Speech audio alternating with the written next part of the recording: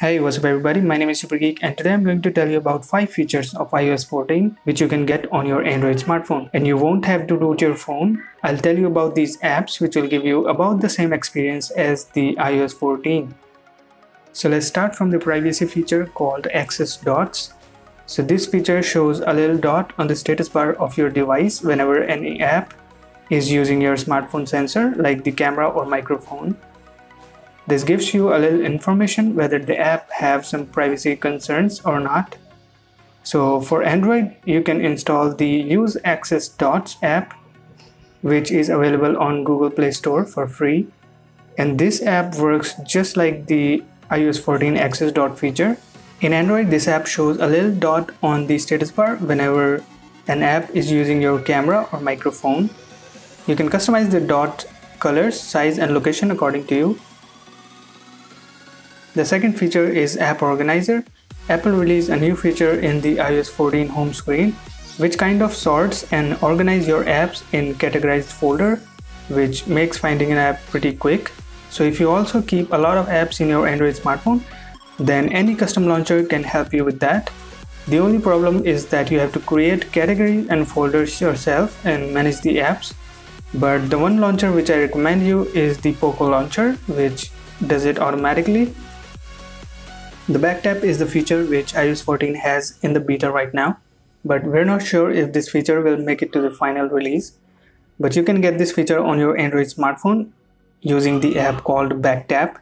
This app works just like the back tap feature on iOS 14 except for the triple tap feature. You get much more flexibility in this app than the feature on iOS 14.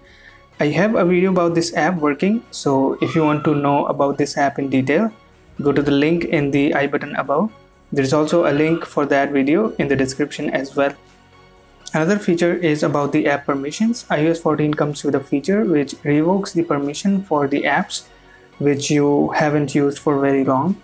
This happens automatically on your phone and you have to give permissions again to the app if you want to run it. The app data stays intact, only the permissions gets revoked. So this feature is going to make its way to the Android 11. But not all smartphones are getting Android 11 update like my smartphone, so I can install Bouncer. This app does the same on Android 10 or previous version smartphones. This app is not free, you have to pay 160 rupees to install this app.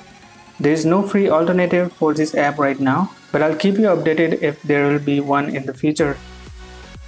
The last feature is the in-app search feature, which is a universal search for your smartphone.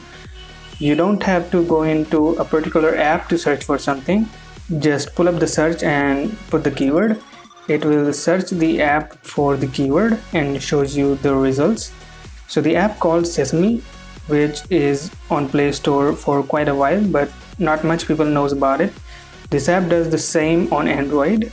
All you have to do is just pull the search and type the keyword. Now tap on the app where you want to start a search for that keyword. And there you go, the app will open with the search results for that keyword. How cool is that? So there you go guys, these were the 5 iOS 14 features which you can get on your Android smartphone without root.